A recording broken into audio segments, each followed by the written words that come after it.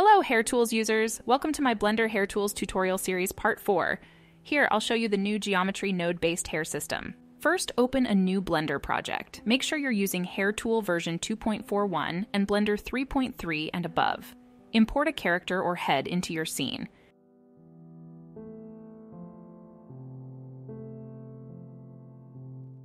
Create a quick scalp, which we will use as the surface for our hair curves.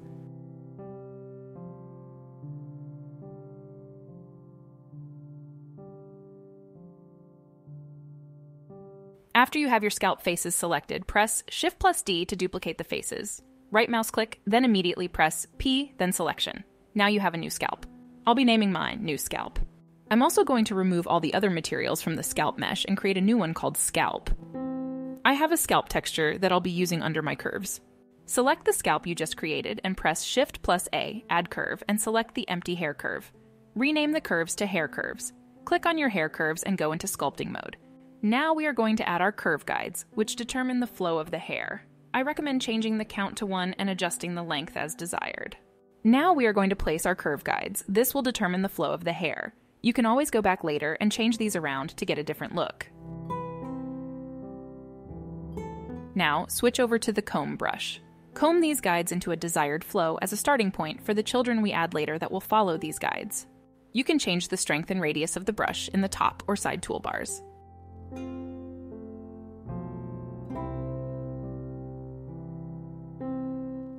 Once you have placed your curve guides, switch back to Object mode. Select your scalp and go to the Hair Tool tab on your toolbar. If it's not visible, press N on your keyboard. Find the hair system and click the plus sign to add a new hair system. Rename the hair system to Parents. Change the tag to Comb and the parent to Guide. Turn on the Link button. Under Curve Guide, choose the hair curves we made earlier. Under Deformers, change the child generator to Strands Filter and turn on Interpolate to Parents. Under the Parent hair system, change the profile to a desired option. I'll use Flat with UV. Update the width and then the density to fill in the hair. We need to add some texture to our hair cards. Select your scalp or surface and press Shift+H on your keyboard.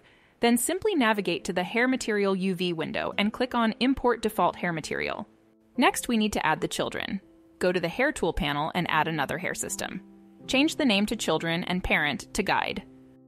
Turn on the Link button. Update the density and width till you get your desired result.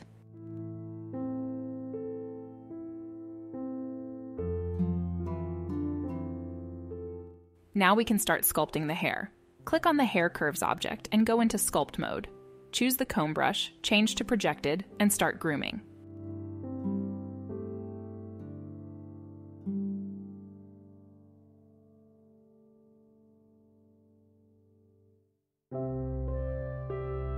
You can also add length to the hair using the Grow or Shrink brush.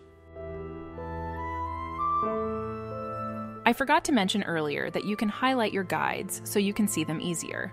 Do this by going back into Object mode, selecting your scalp or surface, and then it'll turn on the Parent Strands overlay. Select your hair curves and go back into Sculpt mode. Now you can see the guides easier while sculpting. Once you've achieved your desired result, test out the deformers. Go back into Object mode and click on your scalp. Under Deformers, add the Align Tilt to align the hair cards with the scalp mesh.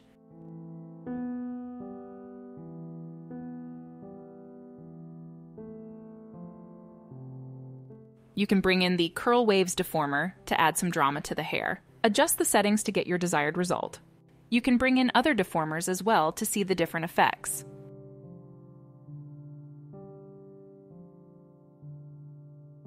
Now that I'm satisfied with my hairstyle, I'm going to edit the density and width of the hair cards to see if I can get a better result. We can change the hair texture by going into UV editing window and picking a different texture. Choose your texture and play around with the size till you get the desired result. I'll be using the default opacity map that comes with Hair Tool. Please note, when using the hair system, you can only pick one UV area. If you need more variety, you can use the custom profile instead. See description for the link on how to make custom profiles. Since my hair cards are thinner, I'll be picking a smaller section here. Once you're done, press Enter.